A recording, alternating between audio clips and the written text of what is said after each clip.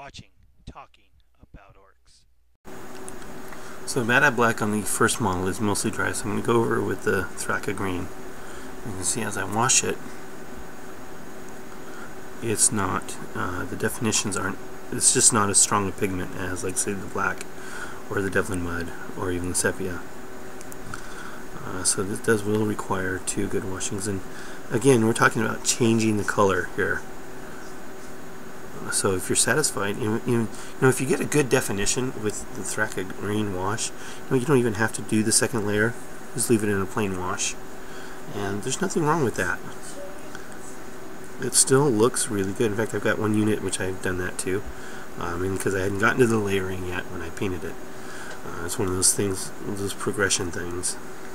The more you do, the more you learn, the more your units change. So I didn't do a layer on them, but they're just washed, and they look fine. And again, it's not as important if you get the green wash on the Bad Black washed areas, because it just doesn't show up very well. Especially if you get it over the Dark Angel's green straps, it really doesn't show up at all. So that's 1 vote for green straps there. You can see that the definition has started in there, and actually you can alter the way it looks by putting the model in different places to dry. So if I leave it dry like that, on this side I'll have, well, I won't be able to do it on this. Here, I can leave it to dry like this, and it will alter where the wash ends up by the time it dries. So I'm going to give it with a more consistent look and leave it standing on its base. So it is altering the color. You want to make sure you get everywhere. Not just, so the second coat will be more in just the recesses. We'll let that dry. So the next step, the final highlight on the skin. I'm going to grab some of these bits here. Let's go over what we've done here. With these two, I've just done a dry brush of bolt gun instead of a layer, and just for a different look. And there's no reason why everything has to look exactly the same. That's when I gave this little skull thing over the opening. It's not perfectly lined up with the barrel, but it's really close. The bullets are coming out of the mouth. Now this is just bleach bone with a Devlin Mud wash, and then I went over the highlights with the bleach bone again. Very simple technique. Base color wash, same base color again. Is really, gives you a really nice effect. It's really easy to do, and it's definitely the first step to more complex painting. I painted the strap here. The bullets are gray, Codex gray. You got blazing brass on the brass, and yeah. And I forgot to paint that handle. Wow. And you always catch things like this. You can't be perfect. So now I'm going to have to go over this with some bolt gun and fix that. I got all the other ones, but these two are just dry brushed. But yeah. So anyway, on to the next layer. Next layer is Scorpion Green. So I'm going to grab the same guy I did before. I think this is the same guy I did before. Yeah. And again, we're going to be grabbing some Flow Aid.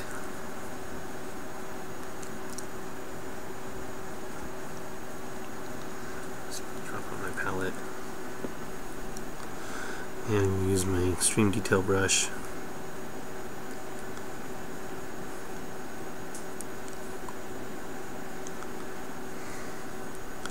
Okay, this is going to be really hard to do. So the camera shows lots of light.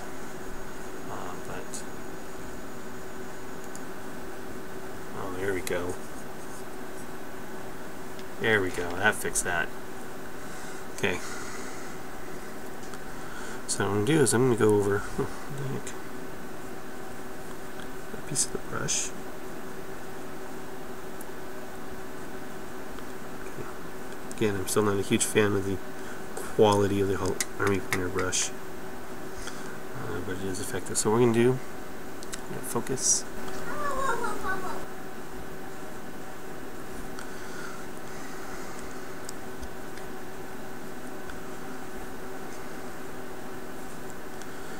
go over the muscles with line highlights. So we're just trying to bring out the areas.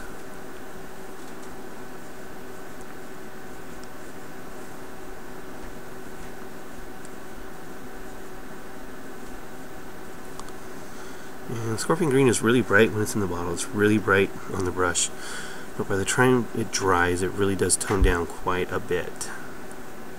So I'm trying to keep some thin lines here. Just trying to bring out the edges of the muscles.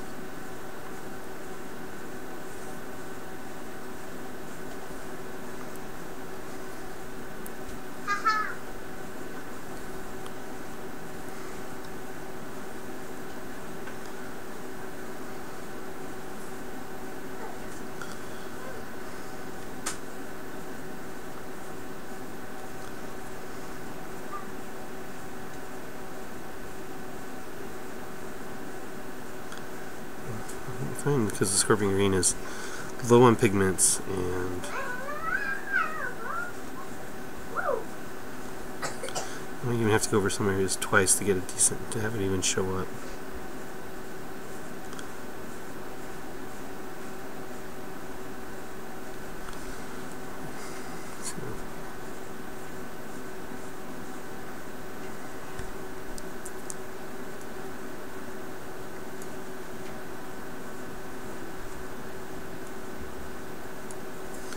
It really makes that wash in the recesses really come out. I'm doing it this way.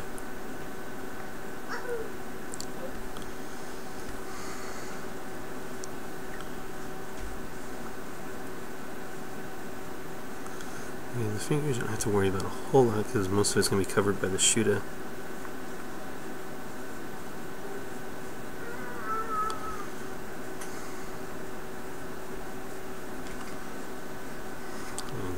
Setting with the sinew on the back.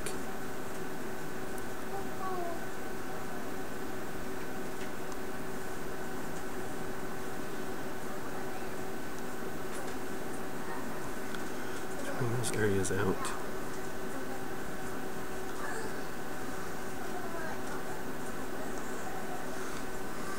There. See, it really doesn't take very long. Especially once you're familiar with exactly where all the paint goes. And that won't take very long to get to that point, as I said, because there's just so many orcs to do. Here are the next, basically the same areas we got before with the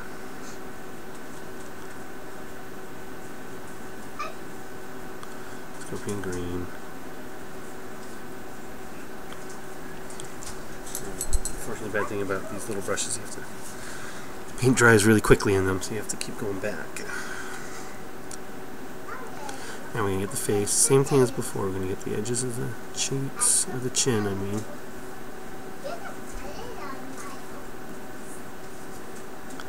Lip.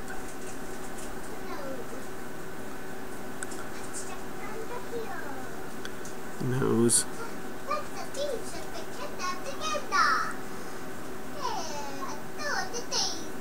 Oops, that's too much.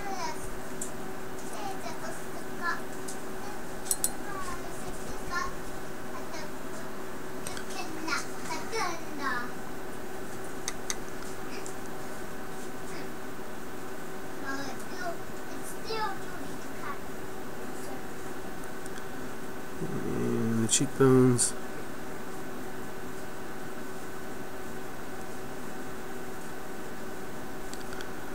And again, these muscle lines here. The upper lip.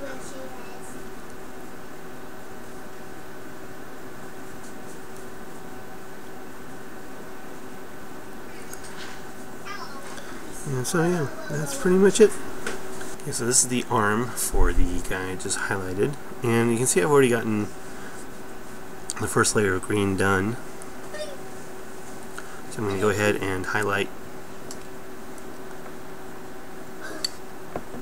the Scorpion Green on the arm.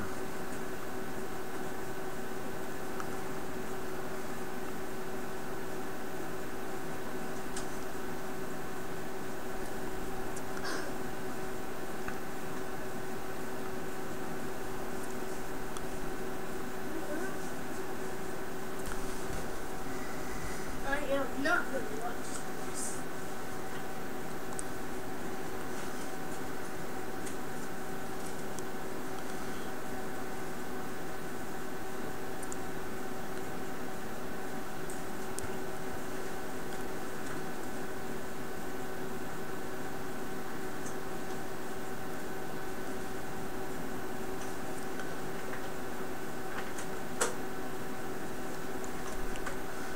Really doesn't take a whole lot to get that done.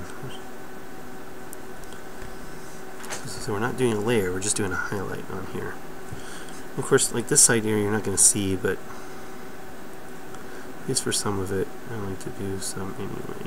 Let me just do the whole back.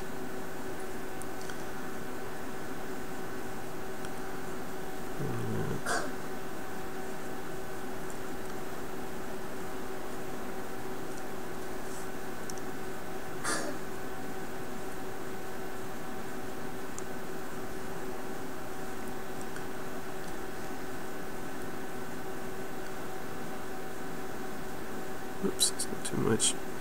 I don't care, no one's going to see that.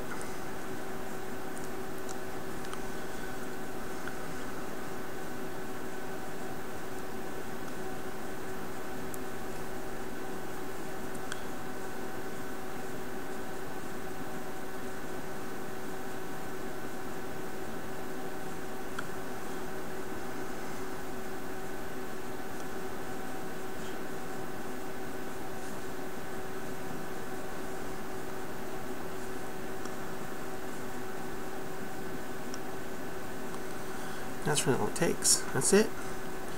And it's got a lot more. Really, the scorpion green, as I said, really brings out the highlight.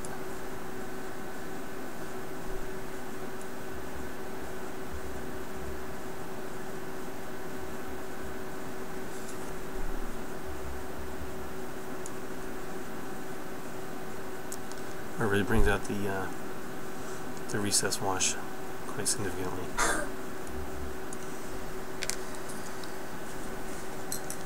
So, and that's going to be it for the skin highlights. So the next step is just to finish off the details.